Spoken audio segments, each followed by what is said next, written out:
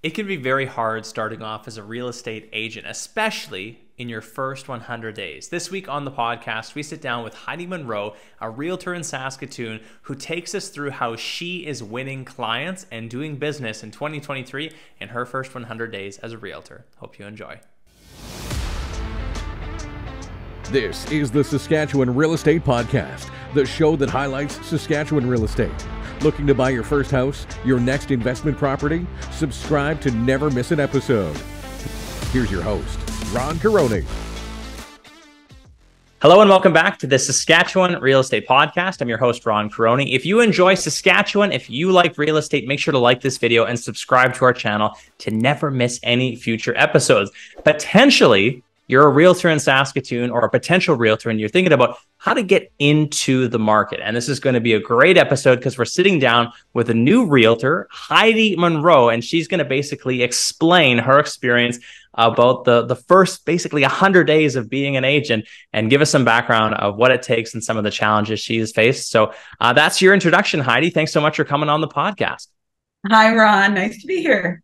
So give us a little background. Other than being a Saskatoon realtor, give us the background of Heidi Munro and what you did before real estate. Well, I was in the music industry and I still am. I keep really busy with that. I was in education.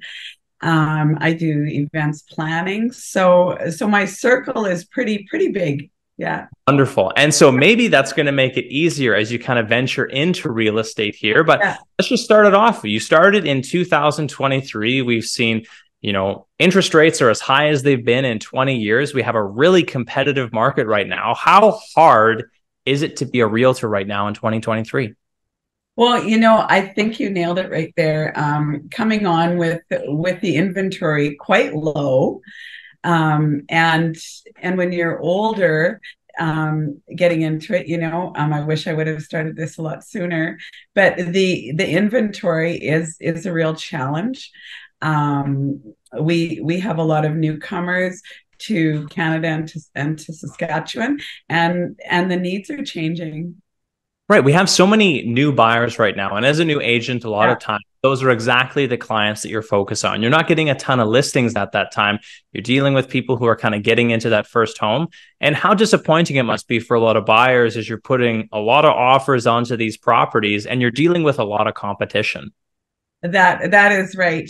I had a first-time home buyer that offered way above list. And it didn't happen for him. And, it gets disheartening for them. But as a new realtor, one of the things that I've learned is that you've really got to be on the ball. You've really got to be aware very, very quickly at how quickly things are selling and changing and work really hard for your clients. Other than that low inventory, Heidi, are there any big challenges that you face just starting off? I think because it is there is a lot of legalities attached to it. You have to be very careful. You have to be very, very detailed. And I'm very thankful for the team at Moulin, Boettcher, great administration, a great team leader in Josh, that, you send paperwork back and forth, and you just change it and correct it until it's right. And that's one of the challenges, because you don't want to mess that up.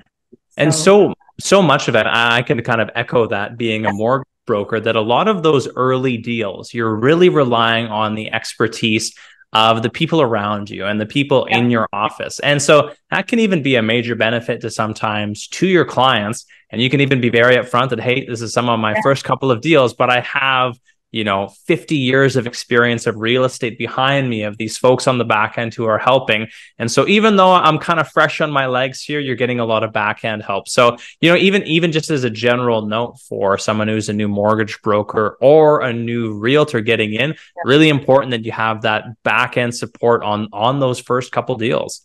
Yeah, it is, and I think a lot of the client relationships that I'm forming, and I have sold 3 or 4 properties. Part of the comfort for the client was that, yes, I'm new, but I've got a whole team, and that's real comforting for Such a for the help. clients. Yeah. What would you say are some things that surprised you about getting into real estate? Or was there something that, on the outset, you finish the course and you start working, you're like, man, I was not expecting it to be like this. Is there anything that really surprised you as you kind of started to get your feet under you? Actually, there is so much that you didn't read in a book. From the timelines and the due process, that's what I really, really noticed. I'm very comfortable with clients and with the public, being in the music industry and just having the history that I have. I really enjoy that. But it was the office administration things that there's a lot of balls in the air. You have to juggle a lot. Yeah. Lots of things to manage. And, whatever industry you came into real estate from, typically someone doesn't kind of come out of high school and become a realtor or a mortgage broker. There's always going to be some sort of life experience there. And even piggybacking on what you said, like I had a broadcasting background before I was a mortgage broker. And so you kind of find your ways of leading into the strengths of things that you learned from that past experience. And so being a performer, so much of what we do is communication and effectively kind of preparing people and helping people through the process. So in that sense, you would probably be more advanced than a lot of experienced realtors just from your background of performance. Is that something you'd agree with? Oh yeah, and then too, being a artist, there is a lot of self-promotion and advertising and just letting the public know you're out there and getting them excited and help them visualize. And that's a big part of being a realtor and of getting clients and getting their trust and getting them excited about new home ownership or selling their home and moving on to bigger and better things, Yeah. We're going to see a lot of artists who are going to reach out to you after this. I'm going to become a realtor now. I'm a basic fan, but I think I'm going to get my license as well, because this perfectly transfers over.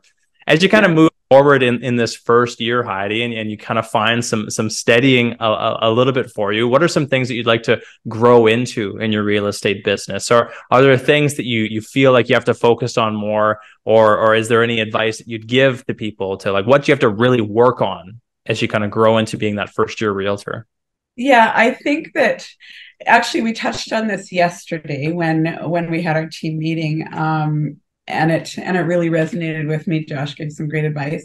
Is that when you're new and you get your first listings or your first sales, you kind of forget about prospecting, or you don't really forget about it. It's in the back of your mind, but for some reason you just can't seem to juggle everything.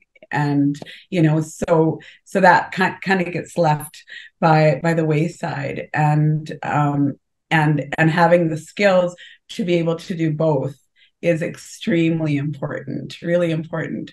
And in the challenges of low inventory in the city, and there is a lot of realtors, you have to set yourself apart. You have to be genuine. You have to stand by your word. You have to offer something that nobody else does. And I really think that Moulin Boettcher does that because of the team approach.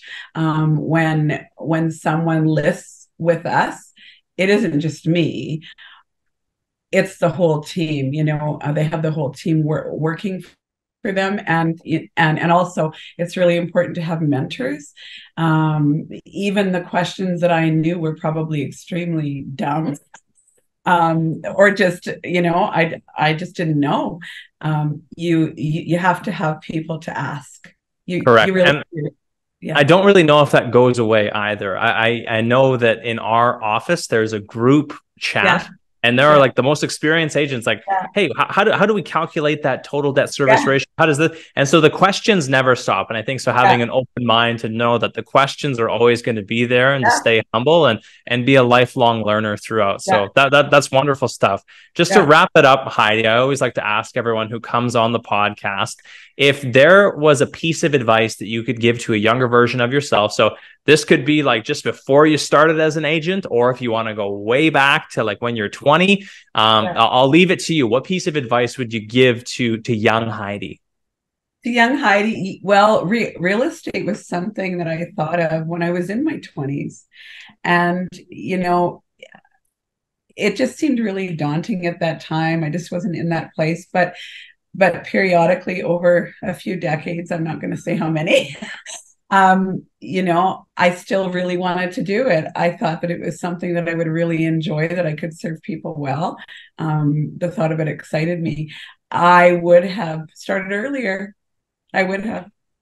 You know, a lot of people, you know, I do have a lot of real estate people, so it's a common answer, but I think it's a good one.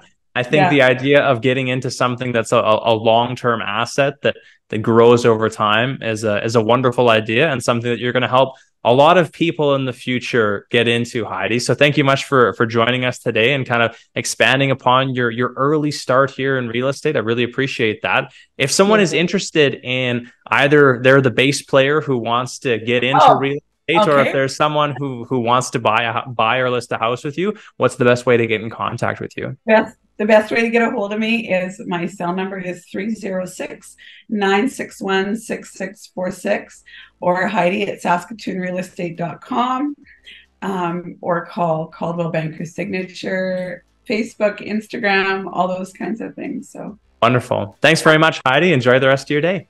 Thank you very much, Ron. Hey, thanks for checking out this episode of the Saskatchewan Real Estate Podcast. If you like this episode and you found value, make sure to do us a favor, like and subscribe to never miss a future episode. If you're currently in the market looking for a home in Saskatchewan, I am a licensed mortgage broker and would be more than happy to help you out on that first purchase, refinance, or renewal. Until next week, I'm Ron Caroni, your Saskatchewan mortgage professional. Bye for now.